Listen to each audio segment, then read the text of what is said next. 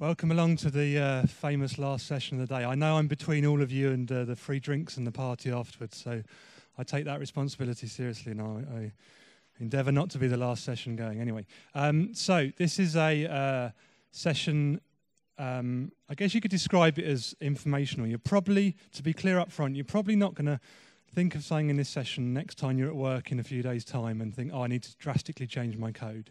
It's very much a look at what goes on in the runtime under the hood, some of the .NET internals, and I'm always intrigued that people really seem to like this sort of stuff. But if that's not your thing, there is another talk you can go to. I just want to be clear up front.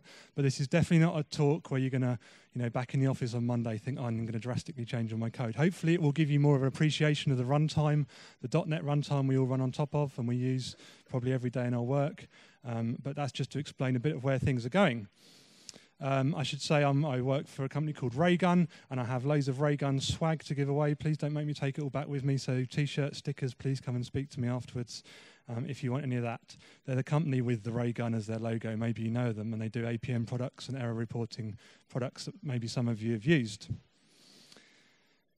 But let's get this out of the way up front. I love .NET internals, and for the recording, not love in the same way I love my wife and children, but this stuff really intrigues me, and I think it intrigues other people as well.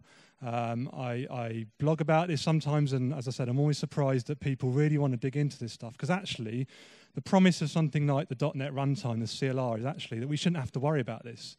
It does this stuff for us. It's there going on under the hood, the garbage collector and all the other stuff in the runtime. And generally, 99% of the time, it just does it and we don't need to care. But people seem to have this desire to know what's going on under the hood. Maybe it's part of being a software engineer, I don't know. But hopefully that's something you share. But to give a few more concrete reasons of why I think some of this stuff is important, part of it is just it's good to know, but I think also that actually it sums up a bit by this, the idea of understanding one level below our usual abstraction. Now, I'm not going to stand here and argue that every single day your abstraction is directly on top of the runtime, but we all, as .NET developers, if that's what you are, use the .NET runtime in some way. Now, you might be at different levels in the stack. If most of your time is spent writing MVC or ASP.NET code, then you probably need to know more about the immediate one below you, which is ASP.NET. But sometimes we butt up against this, don't we? Maybe you've had problems with the garbage collector, maybe you've had slow startup times, maybe you get some strange exceptions, and sometimes you have to dig into some of this internals to work out what's going on.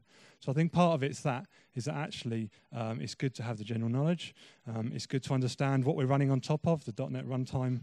I don't think it should just be in the heads of the .NET runtime engineers at Microsoft who made all this. I think it's good that as a community, and at the end I'll list some other blogs of people who talk about this sort of stuff. I think it's good for the health of our community that we understand different things, and part of that is understanding the runtime.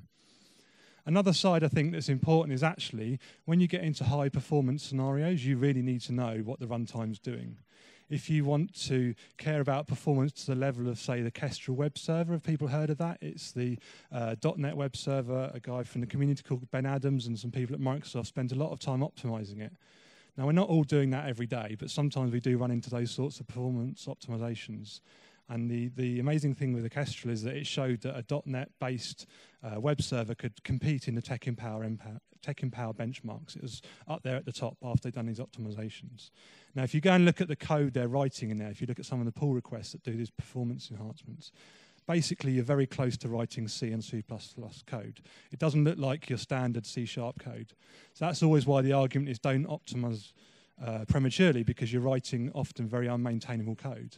But when they wrote that code to do particular optimizations, they weren't guessing that that code was going to be good code. They had deep knowledge of the just-in-time compiler, maybe, deep knowledge of the garbage collector, and when it's a good time to make sure the garbage collector doesn't have work to do, when it's a good time to not allocate memory excessively. So a lot of the time, we don't need to worry about that, but I think there's times where we butt up against these performance issues, and having an understanding of the runtime and it not being a mysterious black box is helpful. So I'm going to start with a bit of a demo. It's going to be the least impressive demo you see all day, but that is deliberate. So let's see. I'm never good at live demos. Let's see if I can get this right. .NET Run. Yes. Okay, that's it. Now you might see that, and Oh dear, oh dear, oh dear. I failed in the simplest demo possible. That's disgraceful. Right, that is quite embarrassing. Let's try that again. Okay, don't do live demos on stage. That's my note to self. .NET run. Very underwhelming demo, yeah. Wow. Of all the things I thought I got wrong, not switching the screen around. Okay.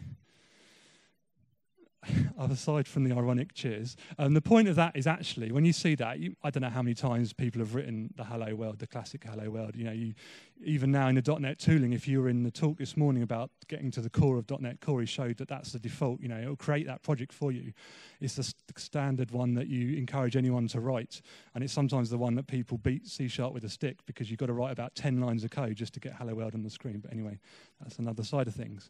But the point is actually, even in that short amount of time there that demo took to run, maybe 2 seconds aside from me getting it wrong, a lot happened. And the rest of the talk is going to try and delve into everything that happens from the point you type .NET Run if you're in that tooling, the point you hit F5 in Visual Studio if you're doing it that way, launching the executable, however you might launch the executable till it prints something on the screen. Because actually, hopefully what I'll get across in this talk is there's a serious amount of stuff going on there, and is actually part of why Hello World benchmarks look really bad in .NET.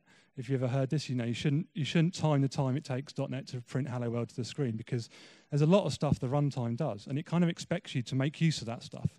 And if the thing you do is just exit and go away, you've wasted all that. So that's why a Hello World in .NET might take a bit longer than in other languages.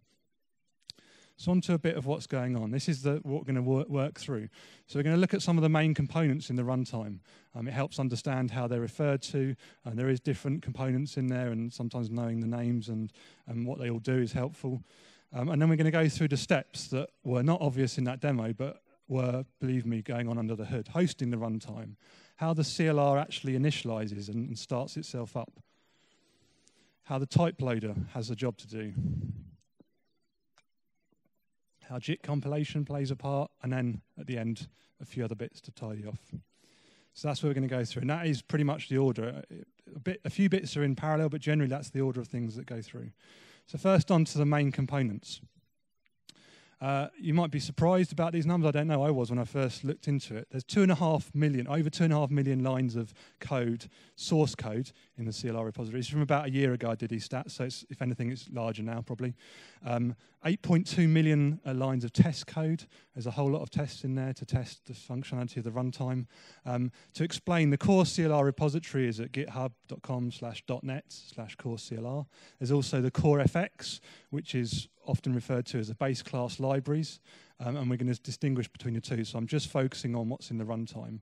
Clearly, aside from a simple hello world, there's not much you can do in the runtime without the core FX, but that's kind of a bit outside the focus of this talk. But just to understand, when we're talking these numbers here, this is just the core runtime. You can actually run the runtime standalone without core FX. It can basically print to the screen, and you can do reflection, and that's about it. You need core FX to do anything useful, including generic collections and all the other sort of stuff we take for granted, but it is possible to have a standalone runtime that runs without all of the other stuff. 24,000 lines of files, of which 7,000 sources, a lot of tests. Most of the C# code is in test. There's very little C# code that makes up the runtime. That's probably not a surprise, but there is components that runtime has written in C#, but the core of the runtime, MS Core Lib, basically is all in C++.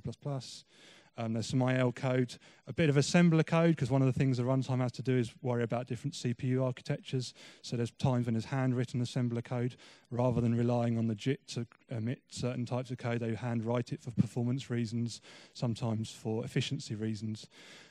There's some Python code for scripting, and I have no idea why there's Perl code in there. But anyway, there's a little bit there tucked away. What it looks like as a picture is this is a heat map. Number of lines of code is the size of the box. This is the top level subfolders. I'm going to go through them all, so don't worry if you can't make out all the writing or understand all the words. But this is the folders as they are in the repository, so you can go and drill into them if you want to. First of all, we start with MS Core Lib. This is the bit that is the C# code that supports the runtime, this brownish box in the middle here. So clearly, there's some things that the runtime exposes. One of the classic ones is GC settings, GC control. There's certain APIs that the runtime exposes that need to be in C# so we can use them. So that sort of code goes in there because it's so tied to the runtime. Also, there's certain fundamental types, strings, arrays, there's a few other things that have to exist. And there's often a duality. There'll be a C++ file and a C# file. Strings are a classic example. There's two. Some of the code is in C#, some of the code is in C++. They've moved various bits over the years, but there's that representation of that type. And so all the C# code is there in the middle. Reflection is also in the runtime. Technically, it doesn't have to be, but it's, I think, for historical reasons. But it makes sense. That's quite tied to the runtime. But it could be a separate library, and they're all talking about pulling that out. But generally, the rule for the C# or the code that goes in the runtime is the runtime can't have a dependency on other code. It has to be self-contained. So anything the runtime needs to do its job has to be in there if it's C# code. So if it exposes an API and it needs a generic collection, it has to live in there versus in CoreFX. CoreFX obviously depends on the runtime, but the runtime has to be standalone. So that's the C# code. The corner down here is the just-in-time compiler, the purple section in the bottom. And this is one of the bits I was surprised when I dug into this, that it's so complex. I mean, when I think about it now, it is fairly obvious, but there's a lot going on there because the just-in-time compiler, it has the job of taking the IL code that we generally write in Visual Studio, whatever, the Roslyn compiler emits. It takes that IL code and it has to convert that into something that can actually run on the CPU, can run on the machine that you're running on.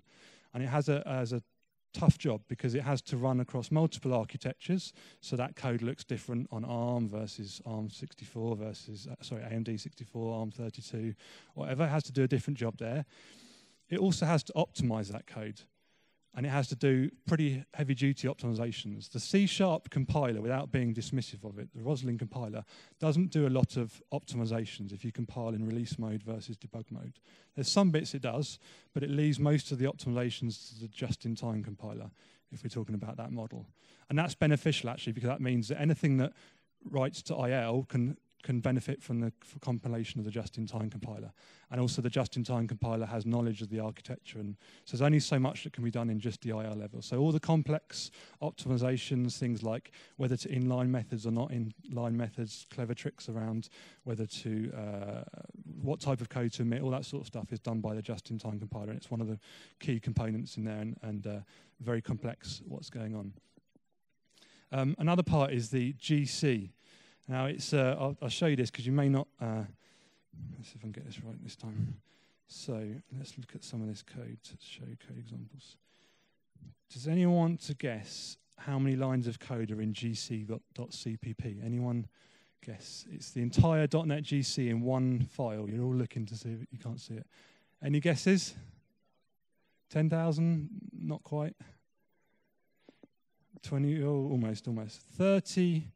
36,000 lines of code. Apparently there's good historical reasons why it's one file. Mostly it actually helps with portability. So the same GC is shared between lots of versions of the .NET runtime. In fact, I think it's shared between all the versions that Microsoft have produced, certainly. But what it does, and you can sort of see it a bit here, is it has loads of these if-defs, and you have basically settings, multiple heaps, whether you're running server, workstation.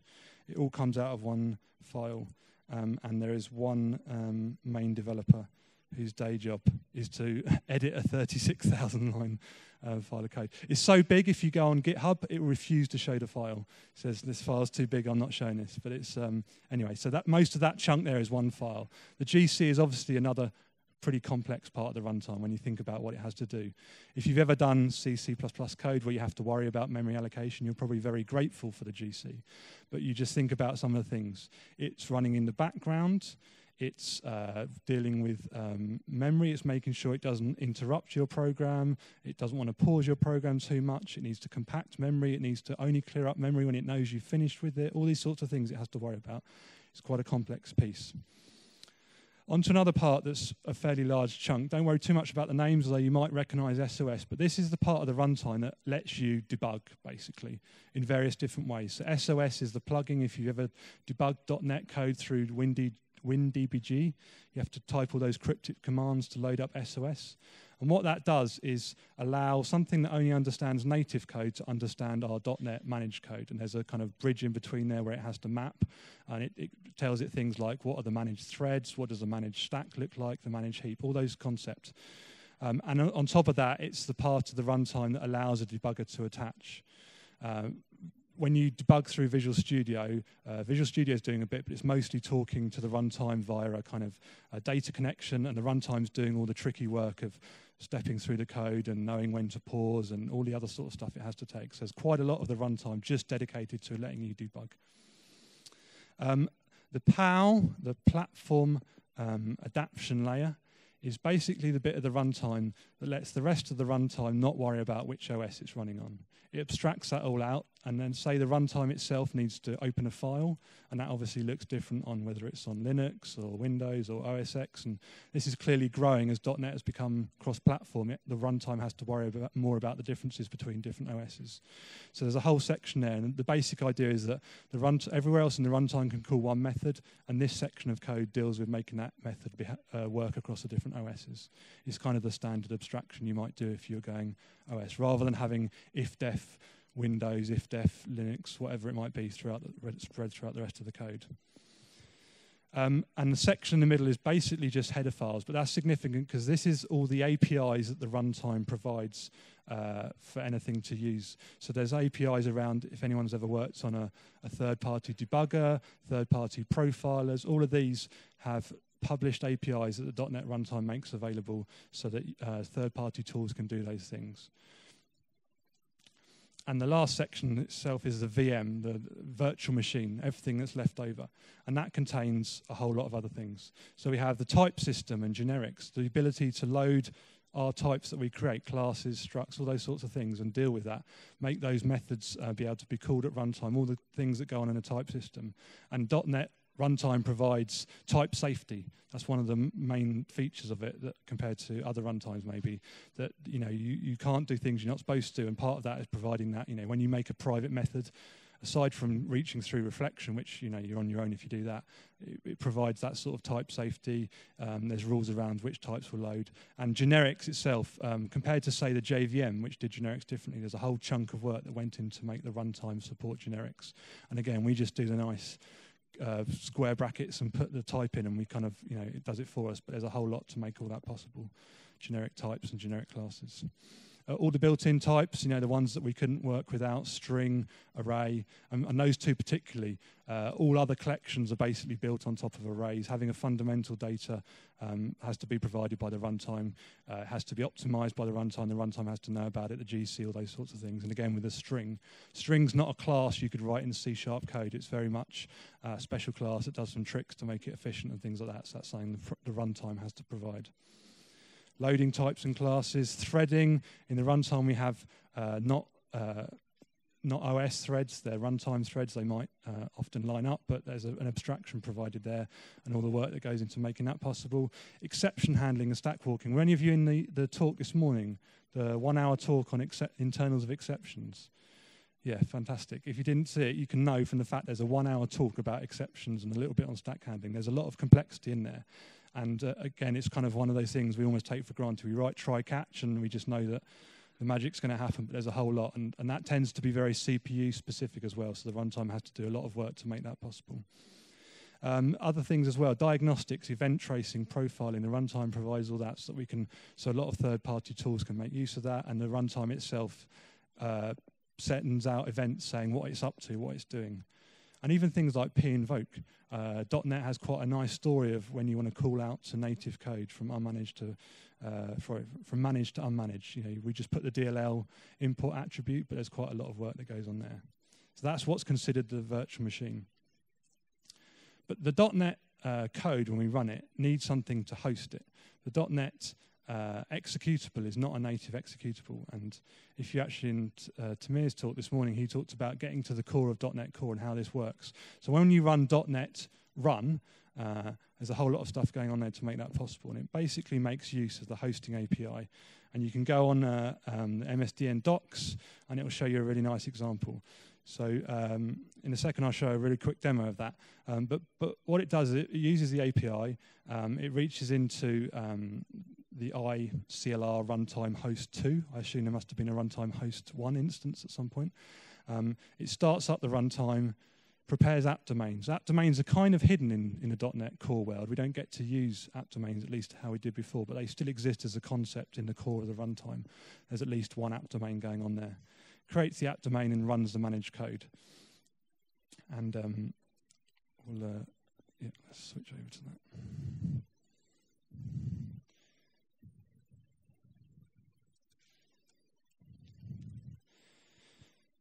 So you can go on to the docs, and there's it's about 500 lines of code.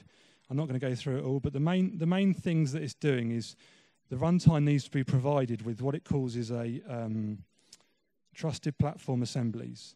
And it's basically all the DLLs. So as I said, if you run the runtime core on its own, it doesn't do too much. There's not much in there. There's console and a few other bits. It needs to be provided with a whole other things. But this example mirrors the steps that we saw there. But if I run it up just to prove it does something. So you can see at the end, hello world, and it's picked up they're executing a DLL. So generally, you wouldn't want to, it's nice as a sample. It's nice you can understand that there's a hosting API and something going on there. You generally don't need to write this. .NET Run, the .NET CLI tooling handles it for you. If you're using ASP.NET inside of IES, that handles launching it. But it's just to be aware that there's something launching it. With .NET Framework and Windows, when it's built into the OS, there's a little stub in the executable which knows to launch it, but it's doing the same process.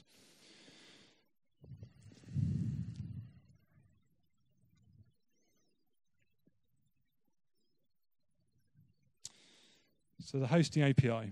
So one of the two main bits of the hosting API that were highlighted in orange that we're going to talk through is the initialization of the runtime itself, and then launching your code. So actually, if you, like me, have nothing better to do for a couple of hours and want to count it, I counted it as the 68 things that the .NET runtime does before it runs a single line of your code. But there's a whole lot going on there, and we're going to see that in a minute, a bit pictorially to understand that. But basically, the runtime has to initialize a whole lot of services. So some of the ones we've already talked about, like the just-in-time compiler, the garbage collector. Some of the more core low-level process ones, like the profiling API, is debugging. Even if you're not debugging at that moment, you can attach a debugger later on, so it has to be ready for that. It has to spin up at least one app domain. Also, it has its own core components, like there's error handling inside the runtime so that it can translate those into exceptions that we use. Part of what it does as well is start to allocate memory, and it has a memory pools, and it sets those up. It's basically getting everything ready. And you can see, I won't go into now, but there's a single method in the runtime that at the beginning of this method, nothing in the runtime is running, and at the end of this method, basically it says, right, we're ready to go now, we can start executing code. So again, this is why if you do a hello world, all this stuff is happening, ready for you to do a lot more. But if you do a hello world program, this dominates some of the time, and it's part of why the complexity, or maybe those, if you were to benchmark a hello world in .NET, it'd be a bit slow. So initialize the CLR. So in a moment, I'm going to show that in a different way. Has anyone heard of the tool PerfView? Keep your hand up if you've used PerfView. Okay, excellent. Okay, so after this, you've at least all heard of it. Maybe I haven't persuaded you to use it. You'll have to see in a moment what it looks like. The one issue with PerfView is often when people first look at it, they think, what on earth's going on here? And it takes a bit of explaining. But it's a very powerful tool in that it can give you a very good indication of what's going on inside of the .NET runtime. It can do other things as well. It can help you profile your code. It can help you look at memory allocations in your code. And it's built on top of ETW events, which are events emitted by the runtime about what's going on, when there's a garbage collection, when the just-in-time compiler does something. But I first need to explain something called flamegrass. So again, anyone heard of flamegrass before? Same people have used, maybe you've used it in PerfView. Okay, cool. So that's two things you hopefully have learned. Just as a really quick aside, if you've not checked out Julia Evans's blog, I don't know why I wrote it sideways, but anyway, jnvs.ca. She's most famous for writing these zines, which explain fairly complex topics in a pretty approachable way with the hand-drawn and stuff like that. It's worth checking out her blog if you haven't seen that, and on Twitter. But the idea about flamegrass and what I'm going to show in a second is that one of the things you can do in PerfView is a call stack profiler. So once every millisecond, it takes a call stack of what the runtime's doing, and it collates all those up.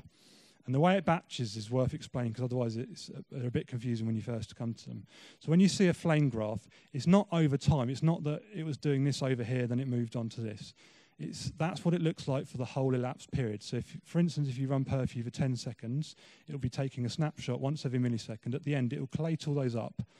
And what you'll get in this nice example here with the main at the bottom is obviously 100% of your samples are going to be in a main call function. But as you work your way up the stack, then it'll spend a different amount of time in different parts of the code. And what it's saying in this example is that the main function called 2 separate functions. 40% of the time was spent in the panda function and 60% in the alligator function. And then within the alligator function, 20% of that time was spent in byte and 32% in T. So you sort of start at the bottom, and that's where everything is. And as you go up, you see the thinner traces. But it gives you a real nice picture of where the time was spent over that. So you can look at this example here and see that most of the time was spent in the alligator function, and then within that you could see. So for that's where they're mostly used. So let's have a quick run-up of PerfView. This is possibly why people get put off from PerfView. This is the main first screen. This is not going to be an entire tutorial on PerfView. There is lots of videos online, but just to show you one thing quickly. So the first thing you can do is run a command, and let's zoom this up. Again, this is why PerfView, it's not, to be fair, it's not a beginner's tool, I guess. You need to spend a bit of time finding your way around, but I do think that it's worthwhile if you do that. But what we're going to do here is just look at CPU samples, and let me see here, and we're going to look at we're going to collect for 10 seconds while I'm running the command, which is basically the hosting API I was looking at before. I'm going to run my Hello World app. So run a Hello World app, and it's going to go away. Where's the window gone? It spits out this rather cryptic log. You can see all the excitement going on there. This is the one problem with doing internal talks, is the demos don't look great, let's be fair, but we're getting there. Basically what it's doing is collating all the samples, and it's spending a lot of time of finding the PDBs, because without those it can't give decent stack traces with the right method names. That's what it's doing there, and at the end of it all, it zips it all up. Okay, and what you end up with, as we see here, is a data file. Sorry, let me do this.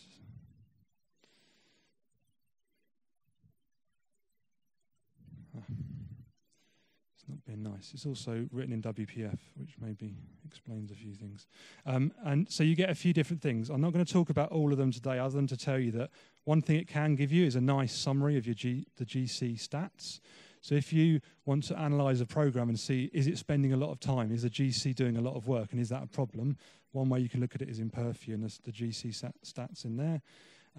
In the advanced group, we have things like JIT stats. So that's, again, another issue sometimes is the just-in-time compiler is spending a lot of time compiling methods, and that can hurt startups. So that's one thing it can tell you. But what we're going to focus on now is the more pretty part, which is CPU stacks.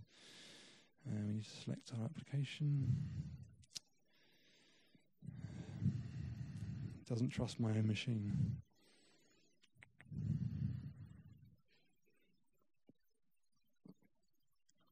Okay. This is what you're presented with, which even after being using PerfView for 3 years, this screen still confuses me. I have no idea what the ASCII art going on here is, what that's all about. If someone wants to explain that to me, I'll be grateful. But let's look at something that is more understandable, is the flame graph. Although, as I said, understandable. In theory, these are SVGs, and hopefully the one time there'll be a way to export. And I'm not going to go through it all now because it requires me hovering over. But if I go back to some ones that I prepared earlier, and we'll see a bit more, make a bit more sense of it. So you end up with something like this and the wider bars, but what it really is this. This is the startup. You have to believe me, this is the same as the one I ran earlier on this afternoon to get it in a way that's more easy to understand. But you can see roughly some of the places. So the EE startup on the right-hand side, that's the thing I just talked about a moment ago, the initialization, the 68 steps, however you want to describe it. That's basically that method. And you might just be able to see the EE startup method in the call stack down the bottom. Also, there's the app domain setup. And the single app domain has to spin up, and then that's where it does some things like initialize static variables and a few other things going on per app domain. As I said, we don't really have that app domain separation in .NET Core. It's one of the things they took out, but there is still one app domain that's the container for everything. But the probably about a third, I guess, overall in this case, was jitting and running the Hello World program, which makes sense. So again, just to prove the point that actually, you know, the Hello World code probably was only, the time it spent Hello World code, running the Hello World code is very small. If you take out the time it had to JIT that code, and the time it had to set up the app domain, and the time it had to set up the execution engine, it spends, in this contrived example of Hello World, it spends very little time executing your code. Obviously, in a longer program, you get that benefit back over time, but in a short program, you're paying a lot of cost for that. So that's what it looks like in pictures, a bit easier to understand maybe. The other thing that it does is allocate memory. Memory for its own internal use. So all the things the runtime does need memory. The just-in-time compiler needs memory for its data structures. The runtime needs memory for its own data structures. It needs to hold data structures that describe your types, that describe your methods, so it knows what to do with them. But probably the main one is the garbage collector. And depending on whether you're workstation or server, depending on how many CPUs and a few other things as well, it pre-allocates some heaps. We know them as, you know, generation 0, generation 1. Some of those are combined in one heap. There's a generation 2 heap. But again, this is the memory allocation up front. And it does this because one of the main things that the .NET GC provides is the ability that when you allocate, that's quick. So it wants to make sure that allocating, you know, when you allocate a string, an array or something like that, it's pre-allocated a heap, and basically it knows where the last allocation finished, and it jumps the pointer, you know, however many bytes you need. If you're allocating an array of 100 bytes, it'll jump it 100 bytes, and it'll then give that bit of memory to the code allocated. That's simple. To make that possible, it has to pre-allocate some heaps up front, and it means that the complex part of the GC is clearing up afterwards. It has to go back through those heaps, work out when that memory is not being used. It does compaction to make sure the stuff that's being used is in one place and the free space is at the end. But that's why it pre-allocates these heaps. It tries to do it in terms of pages that relate to the OS, and it tries to initialize the memory and only really pull it in to the cache, if you like, when it's needed. But you sometimes will see some of these overhead when you run a simple application. You think, where's my memory going? One of the reasons is the .NET heap allocating a lot. But there's a lot of tools out there that will show you that as well, so you can understand where that memory is going. Okay, on to a few other things. So we probably all know that if we write code like this, the compiler's going to complain, right? One of the things you can't do in C# is instantiate an abstract class, and there's a load of other things like this. You can't new up an interface. You can't call a private, you know, all this sort of stuff that the compiler warns you about. Sorry, prevents you from doing. If the compiler's happy, it'll emit some IL code, and then that'll get passed off to the runtime. It'll run it. But has anyone ever used any of the tools like IL DASM, IL ASM, or any other tool? Basically, anyone using those? A few people, yeah. So what you can do is you can take you can do it with Reflector to look at the IL produced, but you can edit that, and you can edit it how you want. You know, those tools don't prevent you doing things. So you could easily write some IL code that did something the compiler wouldn't let you do, basically. You could easily break. So the runtime can't rely on everyone being nice and just using a compiler that's enforced only decent code. And I suppose there's even times when the compiler could actually emit invalid code and the runtime still needs to catch it, because it needs to provide this type safety. If you could break some of these constraints, if you could start calling abstract classes, that means you can't rely on the type system in the same way. And that's a simple example, but there's a lot more examples of what the type system provides. So basically, the runtime has to do a load of these checks when it loads a type to make sure none of these things have been, none of the classes being loaded are invalid. And it gets even more complex than that, because you can have classes that depend on each other. So hopefully no one's ever written code like this, because it still confuses me every time I look at it. But the point is that class A is dependent on class B, and class B is dependent on class A. They're kind of mutually dependent, that's the word. So what it means is class A shouldn't load if class B is invalid, and class B shouldn't load if class A is invalid. And it's a bit of a chicken and egg situation. How does it do that? And what the runtime does is it works through in a process like this. It loads every single class through levels. So they all start at the red top one at the top, which is basically loading in the DLL, in effect, loading in the raw data that describes the class from IL. And then it works through, and you see it's doing things like looking at approximate parents, looking at exact parents, and looking at dependencies. And only once it's happy that for this type, its parents are all okay, and its dependencies are all okay, does it then, the class loaded at the end is basically a switch, which is flipping a flag. At that point, it's happy that this class is okay, and the classes it depends on, and all the other classes, the same applies. So it works through these kind of steps. And this is mostly built out of, part of it has to make possible the generic example I showed before. That's the classic example of why you have to do this. There's not many other ways you have types dependent on each other in that sort of mutual way.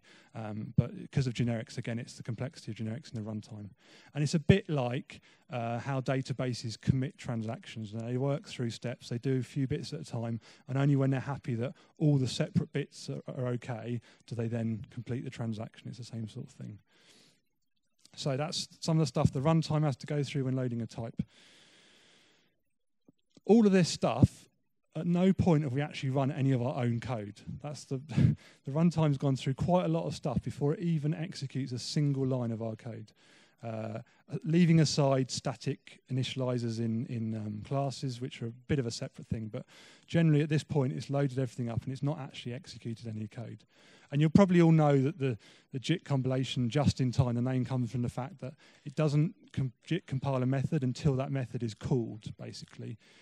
Leaving aside, say, things like nggen, where you can do that all up front, the general way we run most of our code is the just-in-time compilation. So when method A gets to the line that method A calls method B, at that point, method B will be JIT compiled. And if method B calls method C and so on, it's a kind of a cascading effect. And one of the problems with that is it can hurt startup time, because the first time every single method is called, and particularly if that chain continues, and maybe some of you have seen that in startup applications, and that's why things like nggen and stuff were there to make sure that some of that is done beforehand, so it's not all relying on being done at runtime. But this is this is what it looks like inside the runtime. It uses a kind of system of stubs. Stubs are kind of a fairly ubiquitous thing if you dive into the runtime, and what they are is a little bit of assembly code, maybe 2 or 3 instructions. It's not really a method call, it's basically a jump. It's like the execution goes over to the stub does a few things, and then it jumps over to the real method. And that happens in quite a lot of places. It's what powers virtual method calls, interface method calls. It's involved in generics, it's involved in some of the tricks the runtime does to make value types work when they're boxed, and there's a bunch of places it does it. It's a kind of trick. Quite a lot of method calls will go through this unless they're a direct one. But what it does is it puts this stub in the way, and basically when you first call a method, it goes via this stub, and this stub says actually this method hasn't been just-in-time compiled, and it goes off to the worker, which is in effect the JIT compiler, and that's where the work takes place. And then afterwards, what it's done is switched it around, and we've lost the pre-stub part and the pre-stub worker, and now it points straight to the native code.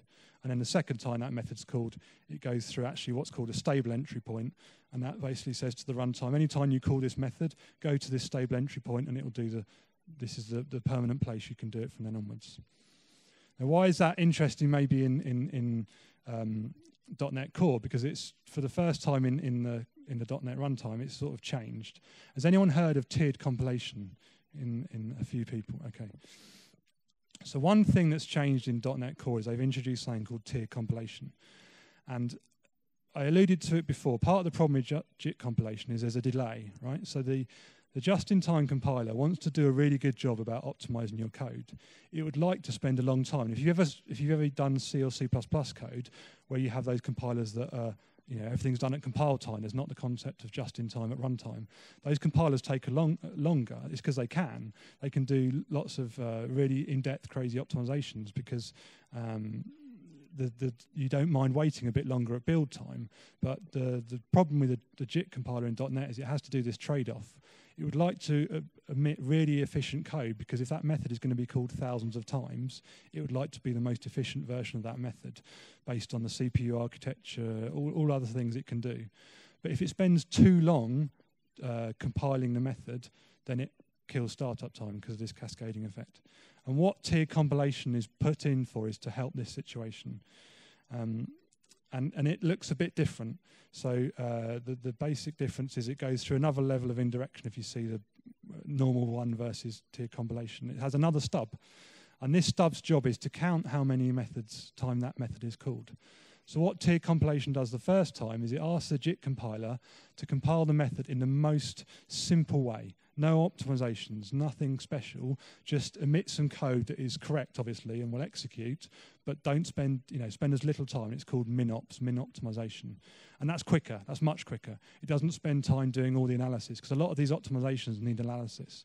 It needs to, if it wants to inline, it needs to go and find the method to inline and put that in there. And there's a lot of work going along, and it needs to know that it can do the optimizations. So it goes through a pre-stub, and the current version in .NET Core 2.1 it's turned off by default, but you can turn it on with an environment variable. And I believe in .NET Core 3 it's going to be turned on by default. And the basic way it works is it counts how many times that method's called. Because a lot of the methods in our code may only be called a few times. If a method's only called a few times, it's probably not worth spending a lot of time optimizing it because it's not worth it. If a method's called 10,000 times a second, or just 10,000 times in general, it's probably worth spending a lot of time optimizing it. So the version at the moment, I believe it does a simple counter of 30. I imagine at some point there's going to be more complex analysis, but the basic idea is it works out, has this method been called enough for it to be worthwhile to have another go at optimizing it? And then it does that. It puts it in effect on a queue, and it's all asynchronous in the background. The just-in-time compiler then has another go with the maximum full optimization. It's asked to create the best version of that method, and that's swapped out. It keeps the old version around because there's some scenarios where you might want to switch back to the old version for different things. But it's a flexibility that wasn't in the .NET runtime before. And this is the initial version, but over time there's more and more things it can do. And it helps with things like generics. If you know in generics there's code sharing and stuff like that. And there's other stuff it can do. So there's other scenarios down the line. Once it's got this mechanism of being able to compile a method for the second time.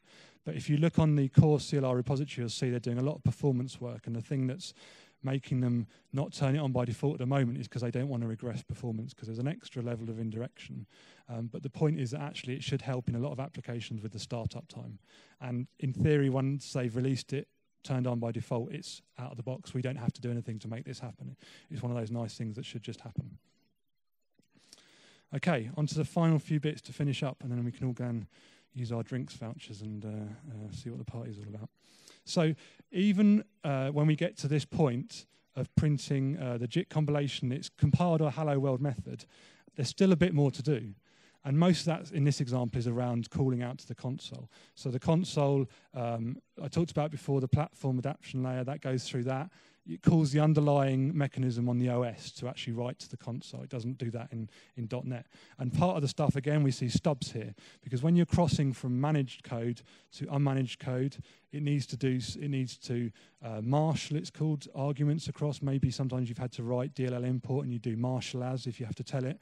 It needs to convert from what, for instance, a string looks like in .NET to what a string looks like for the OS function. And then when it comes back, it needs to check if there's an error, and it needs to convert that into a .NET exception or whatever it might be. It's also a level of protection to make sure that if something goes wrong in the unmanaged side, it doesn't affect as far as it can protect it, the managed side. There's still always stuff, if you've ever done DLL import and stuff like that, there's ways you can really mess up .NET, but it tries as much as it can. So that goes through a level of indirection, and that's these stubs. And you can sort of see the signature there as match the underlying OS one. So the just-in-time compiler does all that. And so that's it. That is, in a simple Hello World application, the end-to-end. That's all the stuff that the runtime does. Clearly, there's a few bits that if your program was going to run longer, I didn't really talk too much about the GC, but obviously, once you allocate enough memory, the GC kicks in. So there's some stuff that doesn't happen and doesn't show up in a Hello World program, but there's a lot of stuff going on just even in that simple example. If you're interested in any of this stuff, I blog about it, but there's lots of other people who do. So there's resources for learning about .NET internals. If you want to find out some of this stuff yourself, I've put a few posts about how you can dig into the runtime, compile the runtime in certain ways so you can get extra diagnostics. There's tools. I showed PerfView today. There's many other tools available that actually give you an insight into the runtime, as well as helping you know what's going on in your code. Presentations. And if you get anywhere into the .NET runtime, you'll probably come across this book of the runtime. Have people heard of this before? Anyone heard of this before? A few people. It's written for engineers on the .NET runtime team, but as part of open source, and they've made it available. And it's a fantastic resource, although I would say that it's not an introduction resource. Like, about half my blog posts are me reading it, not understanding it, going away and figuring out what it's talking about, and then coming back to it and understanding it the second time. So it's not an introductory resource, but there is a lot of really good information. So that is it. I've finished on time. Any questions about anything with the .NET? Yeah, I believe there's a microphone maybe.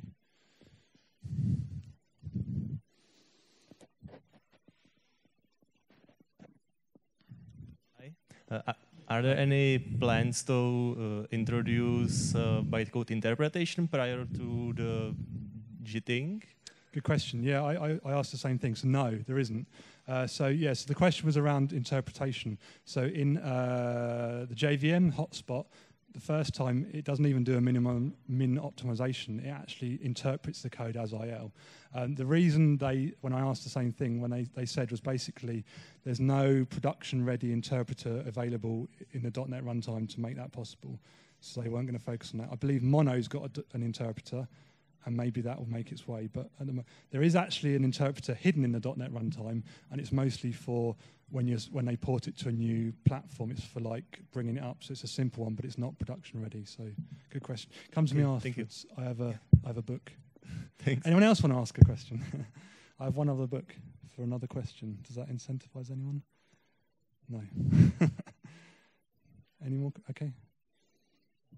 So, how is it with tooling between the old .NET framework and the new .NET Core? Can I share the PerfView tools and WinDebug? Yeah, good question. So, PerfView. So I was actually running against .NET Core, in effect, in that example there. So that PerfView works. The bigger problem probably is the cross-platform.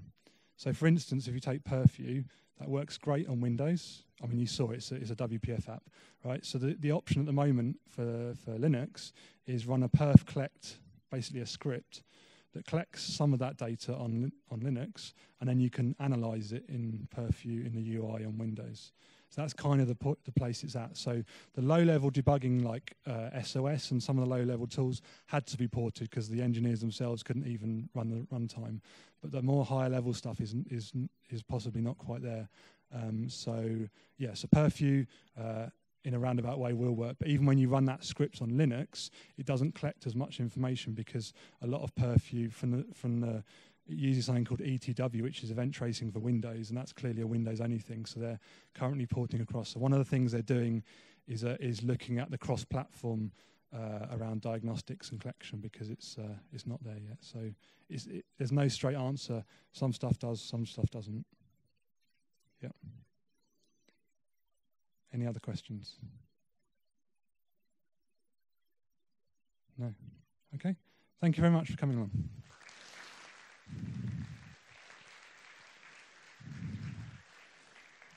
The two people who asked questions there genuinely is a book. And if anyone else wants T-shirts or anything, I have some stuff to give away, so please come up.